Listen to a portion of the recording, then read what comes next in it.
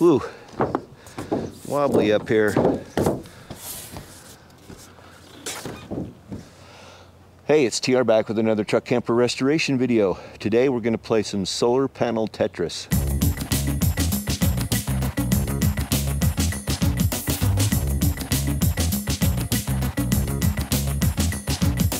I've already laid this out once, but I'm just kind of laying this out again in my mind. I'm pretty sure I can get two up here. I need some room between them, obviously, to be able to work on stuff. So two fits there, or I could go with one, and then I can go one here, that'll work. Actually, I could go like here, yeah, like that. So there, and then here, slide this over, and then here's the corner of this one. And then we bring this one down here. I like it. We do 4. Okay, so 4 and then 5. And we got lots of roof real estate left. So that's what we're gonna do. I'm gonna go ahead and unbox all these solar panels, get the mounting brackets on them, clean the pad spots where these are gonna go, and I'm gonna use VHB to hold them down. It should be fine. I'm getting these solar panels ready to mount. I bought Z brackets. When I did my Class A solar, I built the brackets. I just cut them out of angled aluminum. And honestly, they work just fine. And I thought about doing that for this, but I had time to order the brackets. These things are really simple to go on.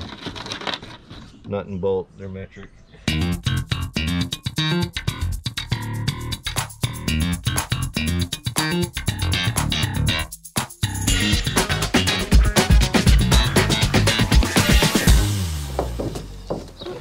So right here is my solar prep, and I think it's going to work out okay. I do have some extra cable in case I need to make some, extension cables and stuff like that. It's going to be hot. I'm going to get some sunscreen on, and I'll be back.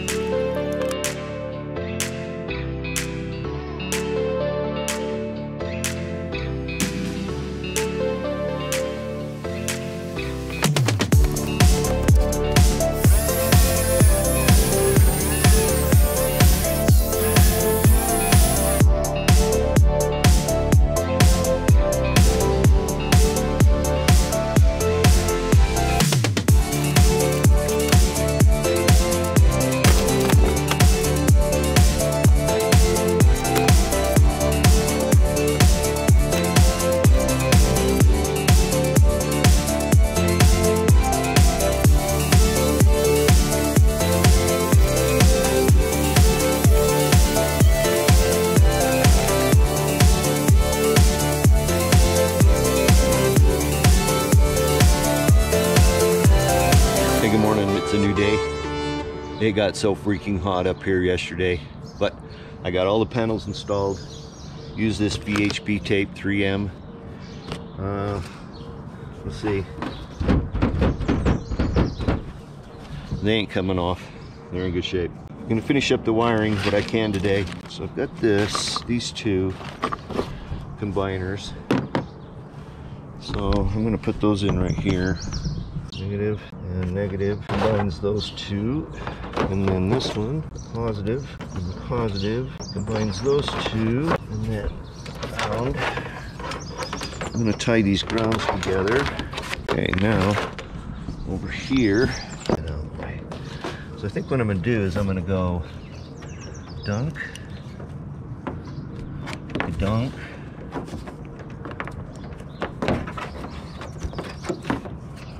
and then again, dunk, dunk.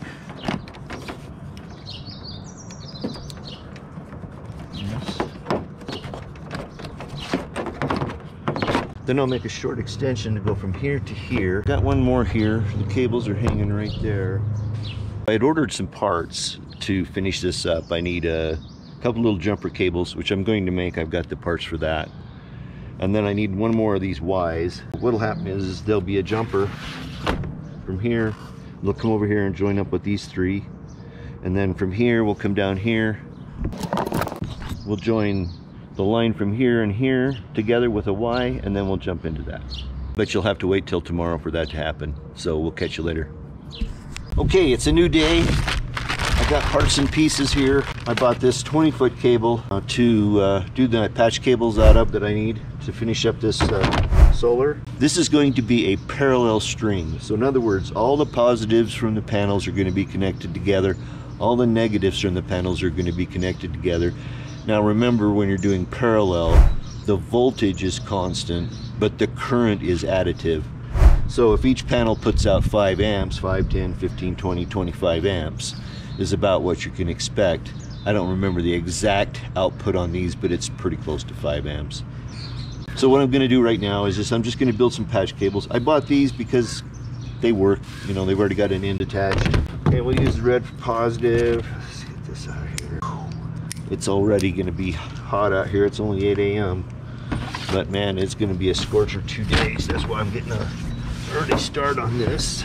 I'm going to use this existing end, positive here. So I'm going to come over to where I'm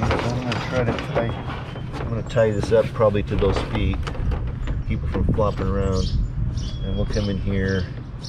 And so that should be about right there. These connectors are called MC4 connectors. They're just solar. They're specific to solar installs. And then we terminate an end on there, which is right here. I got a special tool for it. And here's a trick when you're cutting insulation like this and you're trying to not cut the wire. Score it, then bend it, and look and see where it's still attached. And that way you can, it has an inner conductor on it. Let me see if I can remember which one's which. This one? Yeah, that good call.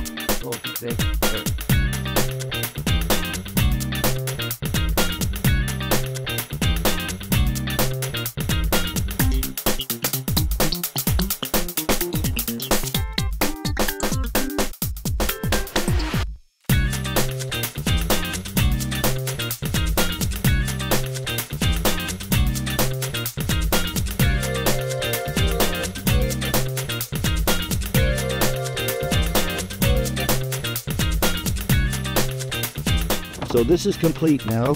This is the feed to the basement, 500 watts of Renogy 100-watt panels. As you can see, I got plenty of room on the roof for more solar if I want it, and that's a really good thing. So I'm happy with that. Now I'm going to get the ground, and then I'm going to put these cables in some looms and get them tied up so they're nice and neat and not flopping around in the wind as we go down the road.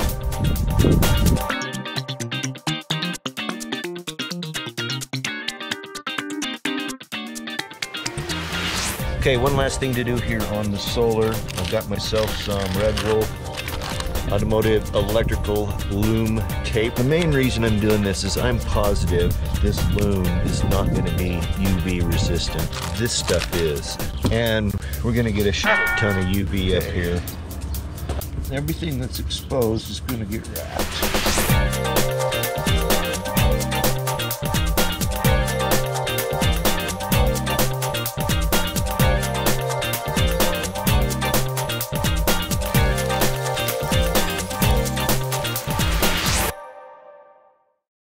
Okay, hey, got off this roof and out of the sun for a few minutes. I've cooled off. I'm gonna come over here and I'll show you the inside here. Here's the feed off the roof. I've got this meter clamped on it. I don't know, let's see, it looked like it turned itself off. Let's see, let's get it back on here. Let's get it set to DC.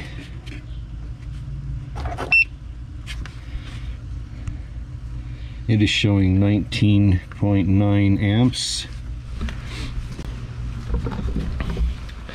We'll go in here and check the inside and see how this one's doing, what this says.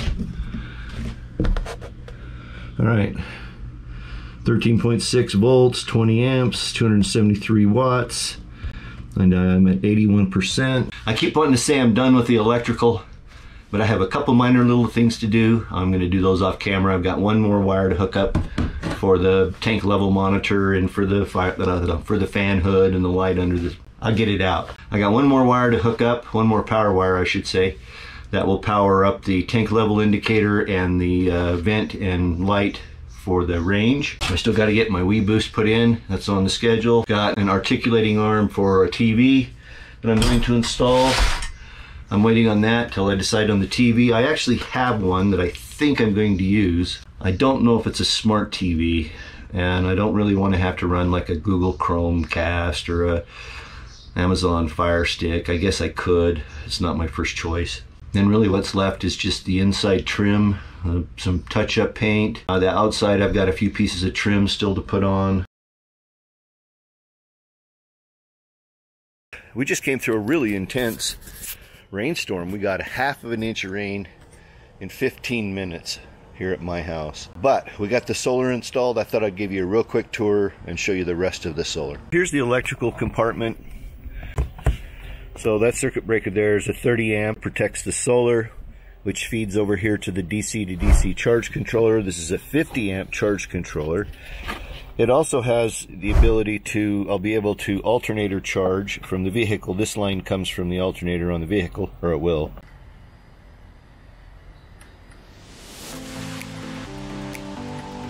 So that finishes up the solar. If you found value in this video, give me that thumbs up. I always appreciate those. If you're not subscribed, do subscribe, ring the notification bell. Still a few construction videos to go, then I'm going to be out camping and fishing and having a good time with it. I'm looking forward to that. You should as well. But that'll have to do it. It's time to go. Thanks for watching. I do appreciate it. Till we get together for the next truck camper restoration video. Peace.